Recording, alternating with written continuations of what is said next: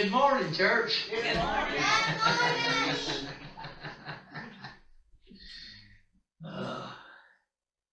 Beautiful day out there, and it's warming up too, so we're gonna have a beautiful day.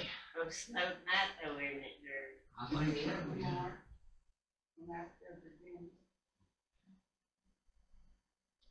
You better be stocked up, all you folks from Robbinsville. It snows over there when it don't snow nowhere else. Amen. Well, we got a lot going on. Rose mentioned this morning that if we wanted to go ahead and have that Christmas thing right after the morning worship, that'd be okay, because she didn't think that Frank is going to be able to make it anyways.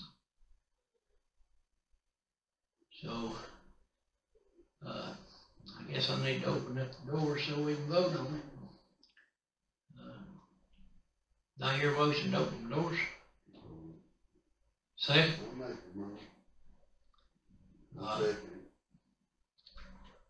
Well, do we want to leave it at 4 o'clock, or do we want to move it up and just have it right after church is over? That way people don't have to come back in. Right. Well, you can't depend on the weather, so you don't know what it might be. Yeah, it could be snowing that evening. Yeah. Never know. Of course, it could be snowing that morning. But if somebody make a motion, we'll. All right. Second? Second. Everybody in favor? Raise your hand. All right, we'll do it right after church then. That's on the 20th? On the 20th. I talked to Robert Duckworth. He's gonna come and tune the piano, but he said, it being on the outside wall, that we need to buy one of those chaser bars that keeps the moisture out of it in order for it to stay in tune. Is it out of tune? Yeah. We had it tuned. It's out of tune again, so he's not gonna charge us for tuning. He said we would have to, or we needed to buy one of those chaser bars. How much are they? I don't know, probably around $50. Maybe a little more since everything got higher, but Yeah. I think we can get one around $50. I'll call this week and check and see what the prices are on them. But anybody make a motion to go ahead and do that? If it's any more, I'll wait, bring it back next Sunday, but I'll check the prices on them this week, and if they're not over $50, then I'll give it to you.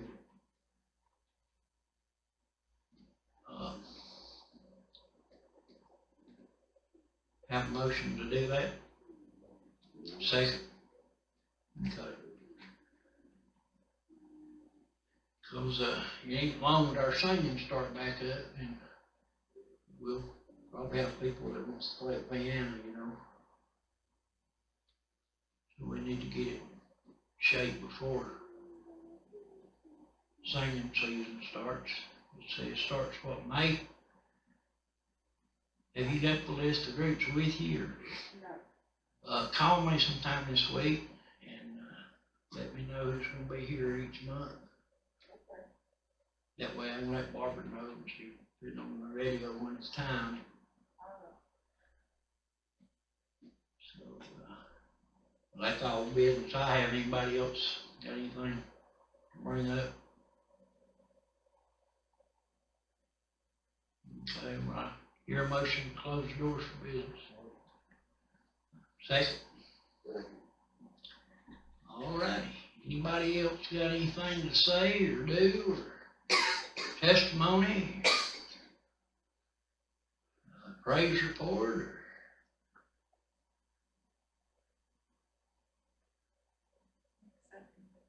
Oh yeah, next Sunday at 5 o'clock over at Lighthouse Church, they're gonna be having their Christmas play, and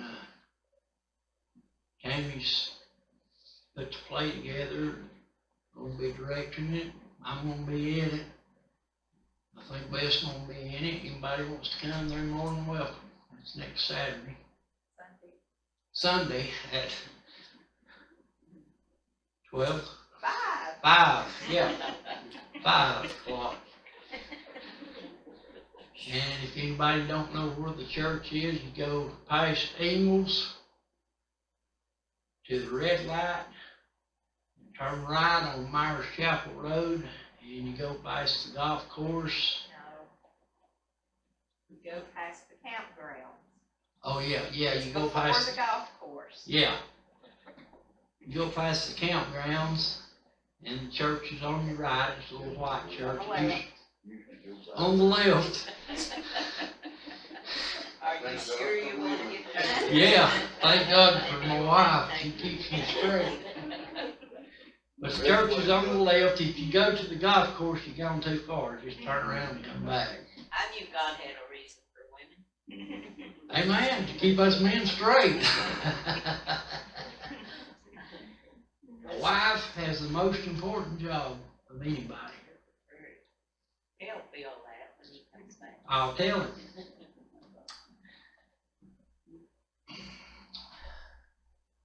And then our get together will be on the 20th, right after church. And then Dwayne's having New Year's singing. That's going to be on Thursday, January the 31st. And it's going to run from 8 to midnight. And I know a lot of us can't drive during the night, so that if you want to come, you're more than welcome to. And it'll be at the same place Christmas play is. But think about it. If God leads you to come, come. If you can't drive at night, we'll get somebody to drive you home.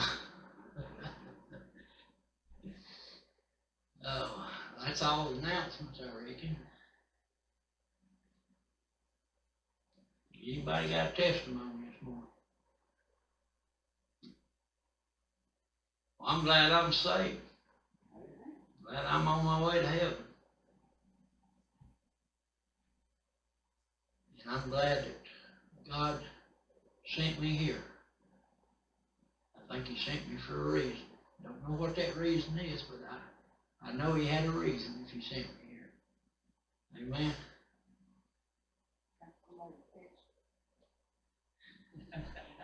Brother Daniel, you want to take up the offering?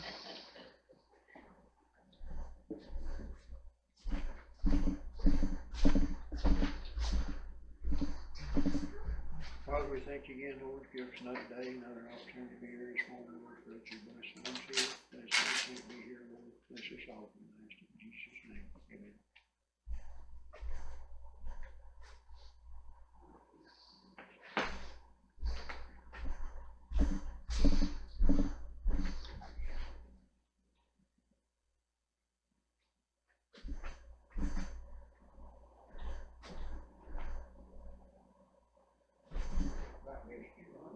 You missed me too.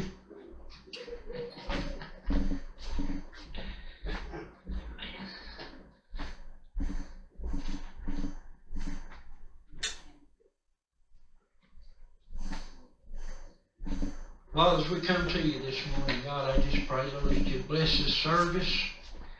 Lord, bless the songs that are sung. Lord, bless the message, Lord.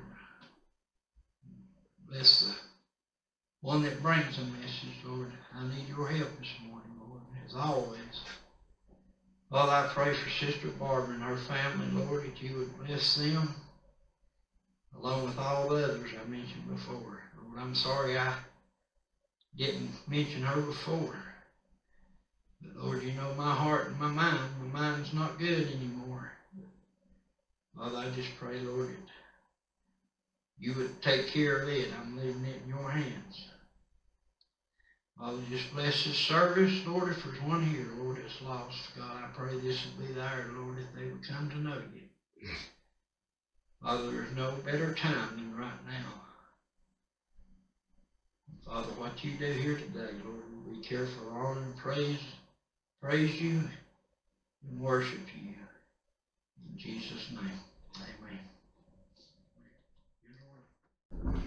Lord, I have drifted so far from the fold. I beg forgiveness once more, like a lost sheep standing out in the cold. I stand alone at God's door. Please be my friend, Lord, and bid me come in. I'm tired and weary and sore, longing to find perfect peace for my soul. I stand alone at God's door. Lord, I have wasted a lifetime, I know, and I've called on you before. Trust me this once, and I won't let you down. I stand alone at God's door. Please be my friend, Lord, and bid me come in. I'm tired and weary and sore, longing to find perfect peace for my soul. I stand alone at God's door. I am determined to make a new start. I don't need sin anymore. My only need is God's love in my heart. That's why I stand at God's door. Please be my friend, Lord, and bid me come in. I'm tired and weary and sore, longing to find perfect peace for my soul. I stand alone at God's door. I stand alone at God's door.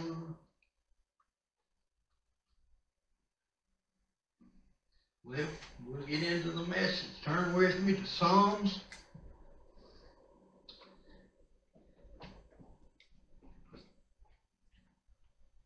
Chapter 91.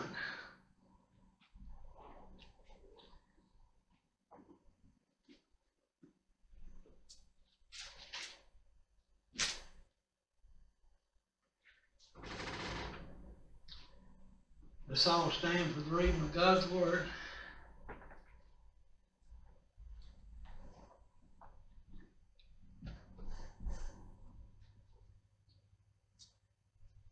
Psalms 91, starting in verse 1. He that dwelleth in the secret place of the Most High shall abide under the shadow of the Almighty. I will say of the Lord, He is my refuge, my fortress, my God, in Him will I trust. Surely He shall deliver thee from the snare of the fowler, and from the noisome pestilence. He shall overcome thee with His feathers, and under His wings shalt thou trust. His truth shall be thy shield and buckler. Thou shalt not be afraid for the terror by night, nor for the arrow that flieth by day, nor for the pestilence that walketh in darkness, nor for the destruction that wasteth at noonday. 1,000 shall fall at thy side, and 10,000 at thy right hand, but it shall not come nigh thee. Only with thine eyes shalt thou behold and see the reward of the wicked, because thou hast made the Lord, which is my refuge, even the Most High, thy habitation. There shall be no evil befall thee, neither shall any plague come nigh thy dwelling. For He shall give His angels charge over thee, to keep thee in all thy ways. They shall bear thee up in their hands, lest thou dash thy foot against a stone. Thou shalt tread upon the lion and adder, the young lion and the dragon shalt thou trample under feet. Because He has set His love upon me, therefore will I deliver him. I will set him on high, because he hath known my name. He shall call upon me, and I will answer him. I will be with him in trouble. I will deliver him and will honor him. With long life will I satisfy him and show him my salvation. Father, as we come to you this morning, Lord, we ask, Lord God, that you would take control of this message, Lord. Father, give me the words, Lord, that you'd have me to say this morning. Father, I just pray, Lord, that everyone in our midst, Lord, this morning is saved. Father, I pray, Lord, if there's anyone watching on Facebook, Lord, or listening on the radio, Lord, that's not saved, Lord, speak to their heart, send conviction upon them, Lord. Father, that this would be the hour, Lord, that they would come to the throne of mercy. Father, they accept you as Lord and Savior. All these things I ask in Jesus' name. Amen. Amen.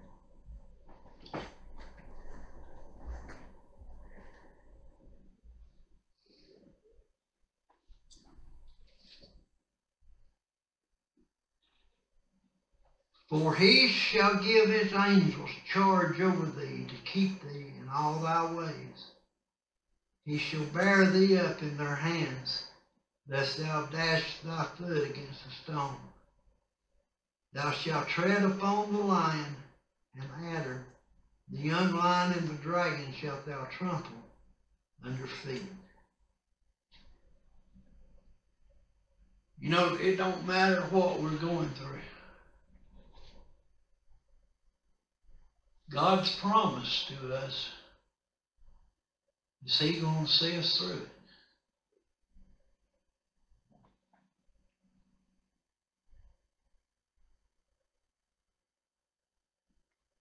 God is always going to be there.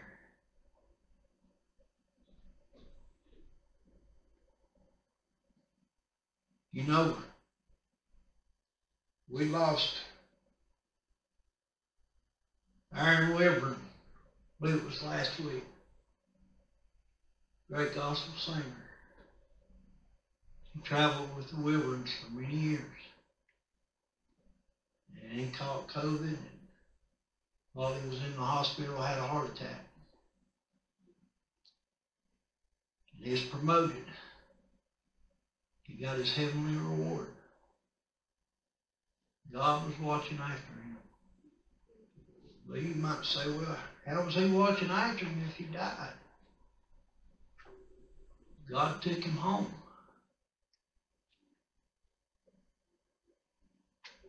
So God was watching after him. And God had a reason for him to go. If it hadn't been his time, he'd still be here. It was his time to go. If he didn't have COVID, he probably would still have that heart attack. But God was watching after him. And when it was his time to go, he went. And they was rejoicing in heaven for another one of his children made it home. Now, a lot of people says, well, I can't see that God's watching after somebody if they died.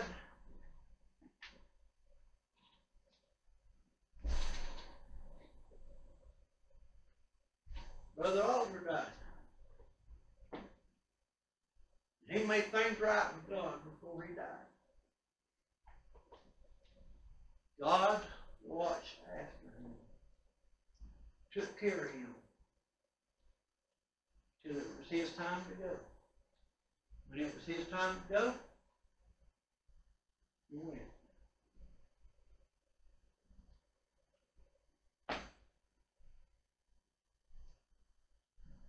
I've got enough faith in God that I know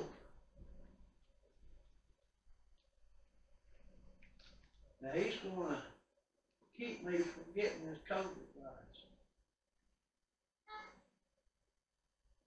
Now too, he's given me enough sense, common sense, to know that when I'm in a large crowd, put a mask on. Even though I can't breathe with one on, I still put one on. If I'm going to be in a crowd of, say, 100, 200, 300, especially people I don't know, I'm going to put one on. And I'm going to wear it. I may have to go outside every now and then and pull it down so I can catch my breath. But I'm going to wear it. When I went to Brother Oliver's funeral, I wore a mask. Because I was mingling with people that I hadn't seen in a long time. And some I didn't even know. But God gives us common sense. Take care of herself. Now I know Rose has got some breathing problems, and she puts the mask on, she can't get her breath. That's okay. I believe God's going to give her special attention, or she won't have to wear no mask. I believe that. Amen. Psalms 91 tells us God is going to take care of us. That is one of his promises. And you know what? God don't break a promise. They can promise in that Bible that God's going to break it. If he said it, he's going to do it. I like the old saying, he said it, I believe it, that settles it. That settles it whether I believe it or not, but still, I like that old saying. God said it, I believe it, that settles it. Ain't no question.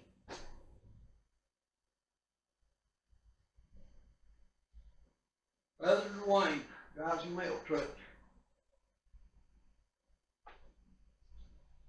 And he's around a lot of people. And there's a lot of postal workers getting the virus. They are. I don't think he's ever had one on. I've never seen him with one on. But he's got enough faith in God that he's going to take care of it. We all need that faith. But if we got that much in faith, I believe God's going to honor it. Amen? Now if I walk around, well,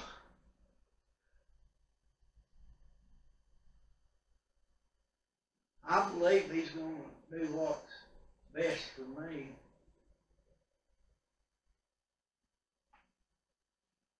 That's not really faith. That's just more or less hoping. By saying it with that attitude, that's more or less just hoping that God's going to take care of it.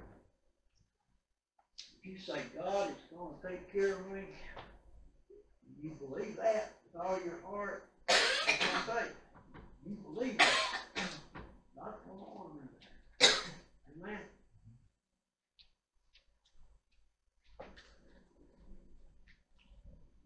You know, there's mornings, especially these cold mornings, when I get up out of bed, I have to hold on to something when I walk. Because my knees won't walk like, well, they ain't now. But there's a lot of times that I get up in the morning, especially in the cold morning. I get up and I have to hold on to something to walk through the house. God's taking care of me, because at one time I was in a wheelchair. I couldn't walk at all. God brought me out of it. So I woke up one morning and I pulled myself up in the bed and put my feet out on the floor. And they just felt different. I can't explain it.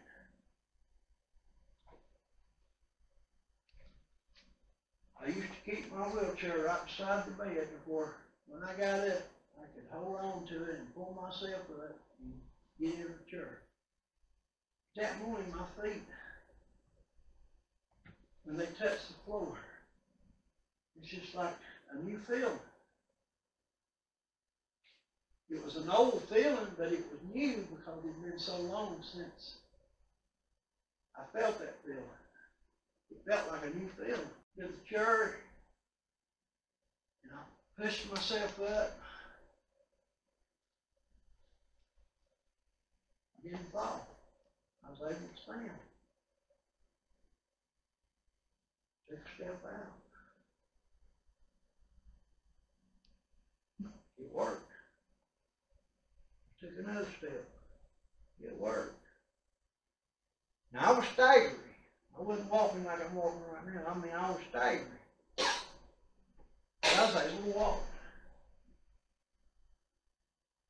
I didn't do that. I have no control over what my legs do. None of us do. It's all because of God.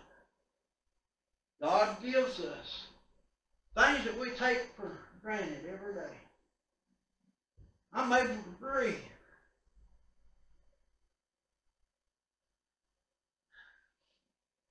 I can't breathe as deep as I once did, but I can breathe. God's took care of me. That wheelchair's sitting over in the corner and got dust piled all over it. But I ain't touched it since 2000, what was it, Tammy? 2007, 2008?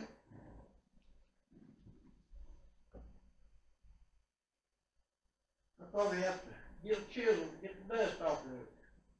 It's been sitting there so long. But I thank God every morning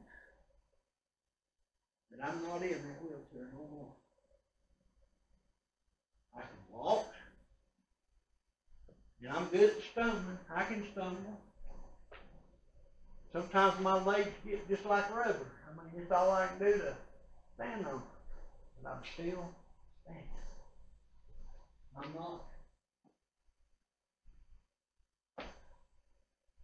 not dependent on that chair.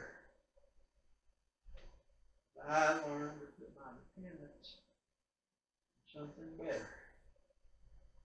Someone better. Like that song on the radio. I'm nobody. I'm trying to tell and I'm trying to tell everybody about somebody. The somebody. The one that has control over everything. Whether we realize it or not. He has control over our eyesight, our hearing, our strength in our hands, our strength in our legs. You know, when you got diabetes, sometimes your toes, they give you a fit. Mine gets numb now. Tammy's, she about comes out of the chair with her so bad. I mean, it affects different people different ways. Mine stays numb all the time. I can't feel my toes.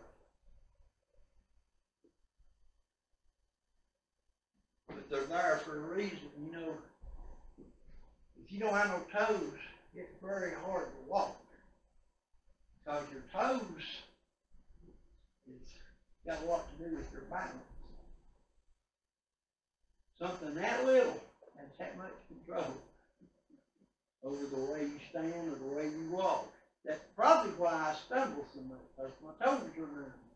I don't know that, but that's probably why.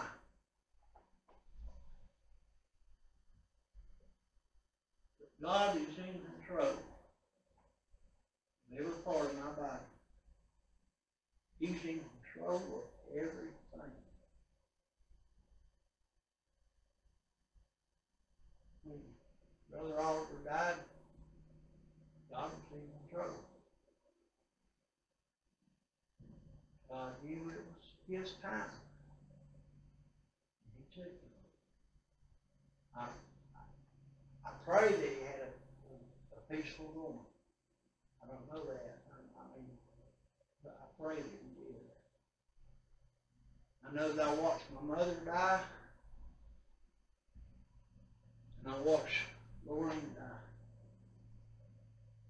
When both of them died, the minute they stopped breathing, there was tears rolling down their eyes. You know what I believe that was? I believe that's when they sang the Lord. I really believe that. That's when they sing the Lord.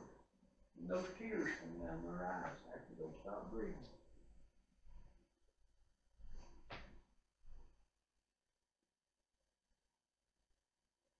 It is.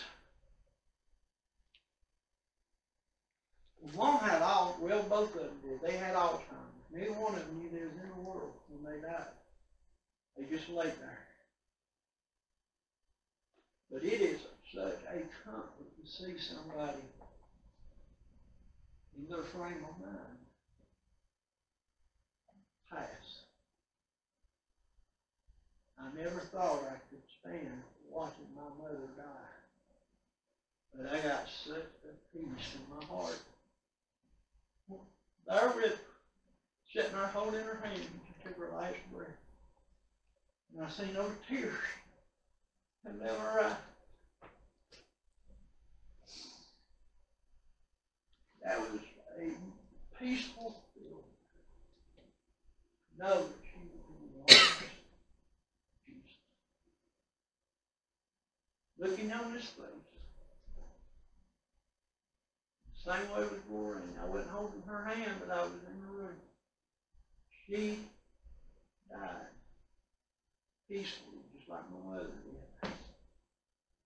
Tears coming down her cheek after her last breath.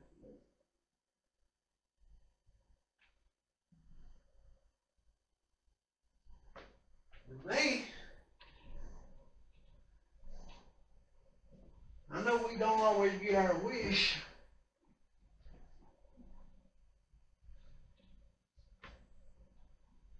But I hope and pray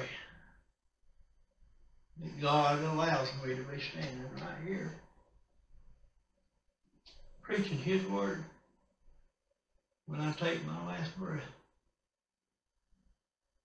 I'm not saying that trying to make nobody feel uncomfortable, because we was talking about ghosts and stuff before church this morning. And I don't want to make nobody uncomfortable. But death is not a scary thing. Death is one of the best things that can happen to any of us. Especially if we're ready. But if God tarries his coming,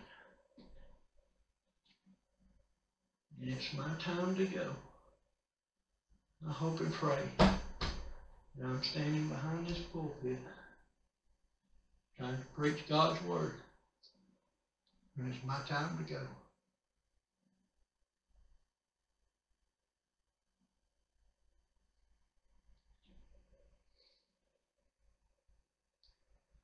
Of course now, the rapture could take place at any moment. And that would be fine.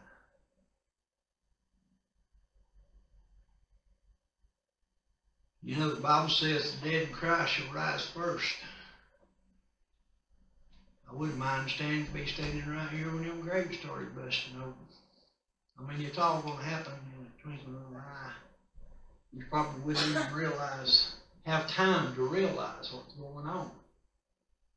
And I'd love to be standing here looking out through the windows when the rapture takes place. See them graves burst open.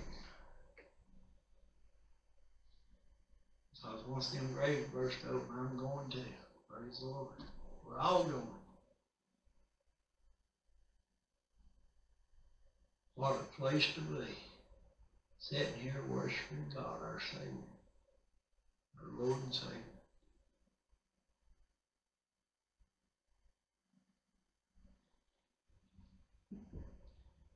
I believe with all my heart that this is one of God's promises. Like I said earlier, God don't break promises. God's gonna watch over us, and He's gonna take care of us. How many believe that today? How many believes that God's gonna take care of us? I believe that.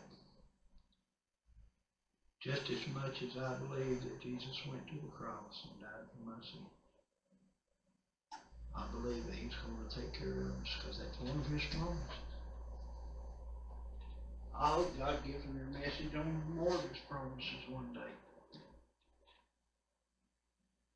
But God's promise is something that will, as the old saying goes, you can take it to the bank because it's going to happen. We might get the COVID.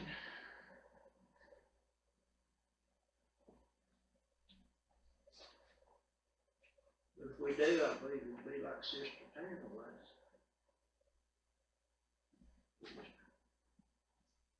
You didn't be sick for a day or two. You'll be fine. That's the way Tanner was. God was really watching after her. Because I would say that a person that's with child would be more apt to get real bad. I don't know that, but you would think so. Because their immune system is down anyway. Because they've got extra life living within them. Their immune system's got to be down a little. So I would say that in most cases, that somebody that's pregnant gets COVID, He's going to take them down in a bad way. But God was watching over Hannah.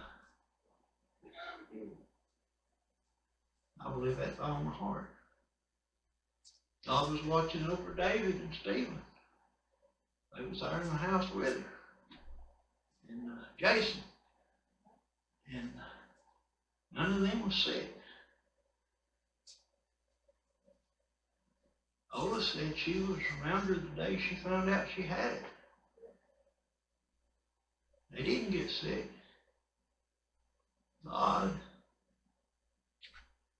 was watching us, over us.